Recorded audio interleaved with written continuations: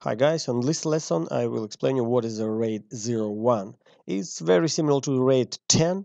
Then you combine your hard drives into the one. So let's see. Minimum you need 4 hard drives. For example, we have here 4 with 1 terabyte and we have 2 files. So let's see. Then all this disk represent as one as RAID-01, how these files is written to the disk. So this is how. Part 1 of this disk is 15% of the disk written to disk 1, the second part written to disk 2, and it's making exactly same mirroring on this pair. You see, part 1 and part 2, just mirroring.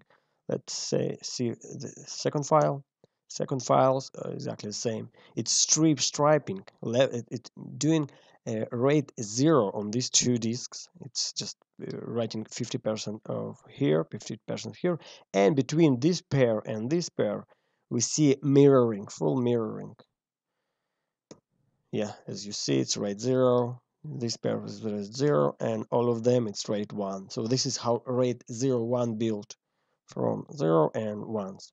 And what's good, the performance, read and write, best in the class. The fault tolerance, you can lose up to 2 hard drives. For example, we're losing this drive and this drive on the same time, which is a very rare incident in your in the environment. You still will able to to access to your data. If you, as you see, the part 1 is here and part 2 is here of your file, so everything here. But yes, if you lose on the same time 2 disks from this from with the same files, as example, my file number 2, this disk failed and this disk failed on the same time, yeah, you will stay only with 2 disks with part 1, so yeah, you will not able to recover your data. But it's really rare issue than 2 disks from the same from one pair is failing. So RAID-01 and RAID-10 is most fault tolerant rates to combine the disk.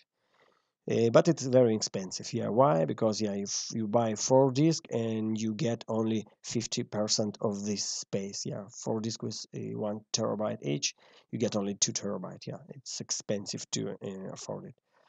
It's really great for database to use because database needs performance, read and write, and it's fault tolerant. Yeah, you can survive with no problem at all. Then one disk failing, second disk failing, you also can survive, but yeah, depend on which disk is failing.